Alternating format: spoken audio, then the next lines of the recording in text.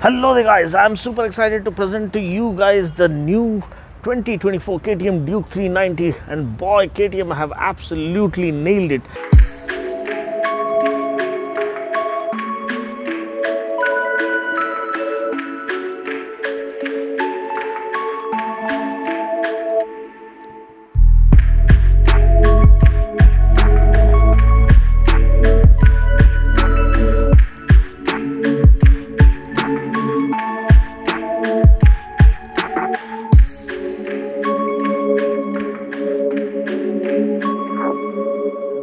KTM have absolutely nailed it and literally set the stage ablaze with this new scorcher of a screamer of a performer and scorcher of a machine.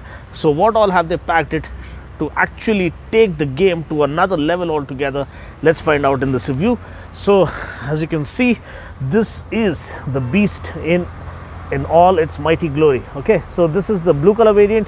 You also have an orange color variant which looks almost similar to this one, which is actually a 250, but the tank cowl and everything looks almost similar in the 390, except for the fact that the wheels are orange and the frame is also orange. So you need to understand that this design is very close to the Super Duke design, muscular tank shrouds to highlight the stance of a predator ready to pounce on its prey. And then of course the difference between the 390 and the 250. The 250, as you can see, gets only headlamp cowls, whereas here in the 390 you get DRLs housed here and the cowl. So, and of course you get LED headlamp, you have LED turn indicator and a satin finish to the front fender.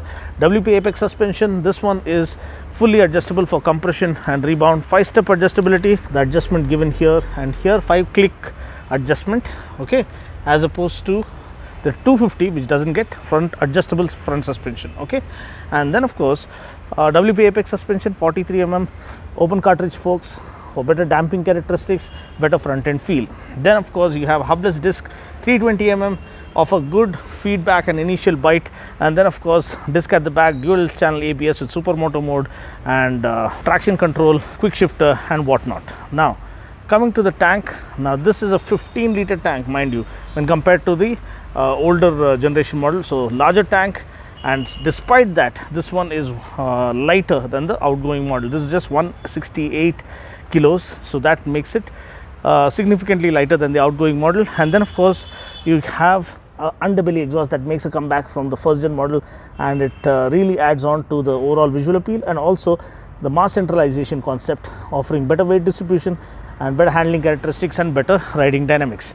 And then of course the seat height, now it is lower at 800 mm when compared to the 830 mm of the outgoing model, Gen 2 model, and this well cushioned and has very good quality foam, adequate space for the rider to move around and adequate space for the pillion to easily hop on and go riding 2-up on weekend rides.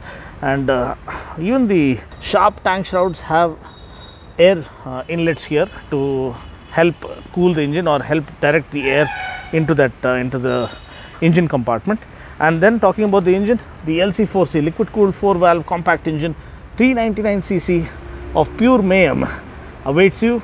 46 PS of relentless force and 39 Newton meters of earth shattering torque with 6-speed gearbox completes this beast and makes it what it is. So this is the overview of the bike. Then another thing that you would notice is the offset monoshock. Now why have they given an offset monoshock? First thing is to house a larger airbox that allows the engine to breathe easy and accelerate seamlessly and more easily, more aggressive throttle response, more exhilarating acceleration and exhilarating performance and aggressive throttle response awaits you because of the larger airbox. And then of course you have the lower seat. To lower the seat, they had to move the monoshock and make it an offset monoshock. And again, that is again connected from the chassis all the way to the swing arm, so that adds on to the overall chassis stability, chassis orientation and the handling characteristics, which are amplified with the new swing arm design, which not only looks like a piece of art but also does the job for you. And then this one is no less the bolt-on aluminum subframe. This is made up full die cast aluminum, and that adds on reduces weight and adds on to better agility and better maneuverability and overall handling characteristics of the motorcycle. The tires are Metzeller's, front and rear, 150 section rear, 110 section front tire, and then of course the tail lamp all new, as you can see. Turn indicators remain the same, speedo console is all new, and the mirrors are new as well. You have aluminum stock, so feel premium and good field of view offered by the mirrors. So even the throttle grips are new, offering lesser throttle rotation than prior, allowing you to tap into the full power and lunacy that this bike packs. So this is the all new speedo console, instrument console, inspired from that of the 1290 Super Duke. Now this is how it looks. The user interface looks super kick-ass and super vibrant. You have the launch control, you have ABS mode displayed, traction control displayed, lap timing and other details. So in order to change the mode, you can get into motorcycle, and you have riding modes. You have in track, so that you can change to street or rain. So in street, again you have a different layout. If you can see, this is the layout. In the street, you have the gear position here, the speedo here, and everything changes. The ABS mode and the MTC mode is displayed over here. So similarly, if you get back into settings and get back into the ride mode and change it to rain, let's see whether the display changes again. No, it remains the same for the rain and the street. For the track, it changes. Okay, so that is something you need to understand.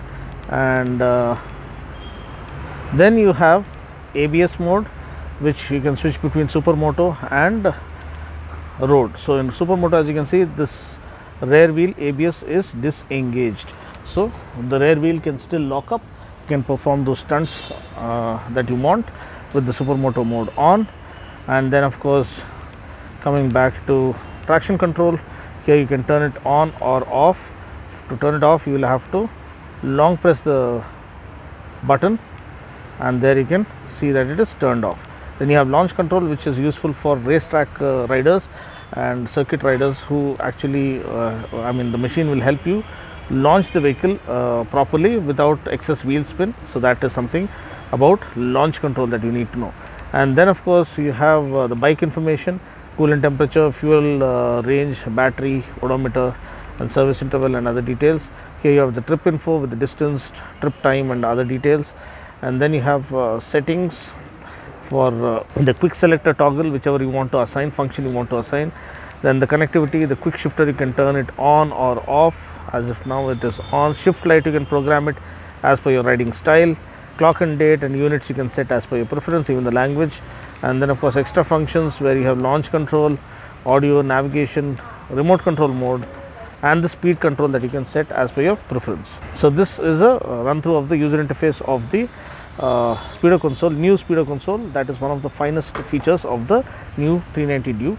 Then you have the switch layout is completely different as well. You have navigation switches here, hazard lamp, hazard switch here, which allows you to makes you more visible in rainy and foggy conditions with all the 4 blinkers or 4 turn indicators blinking at the same time. You have a high beam flasher right over here, and then of course the engine kill switch and the ignition switch. So you have adjustable levers for the brake as well as the clutch, and this allows the bike to absolutely set itself free and offer a completely fatigue free riding experience. Ride by wire slipper clutch is offered, and then in terms of electronics, you have ABS, you have traction control which prevents excess wheel spin, and then of course the quick shifter is seamlessly working, and you will see me going gaga over the way it rides in the ride review that is uploading a couple of days later. And as of now, this is the overview. The price will be mentioned on the screen. What do you guys think? Do you like this particular color variant or the orange color variant? Feel free to comment below. Let me know what do you think about the equipment. What do you think about the value for money proposition? Feel free to comment below and let me know. I'll catch you guys in the next video. Until then, take care, God bless, and ride safe.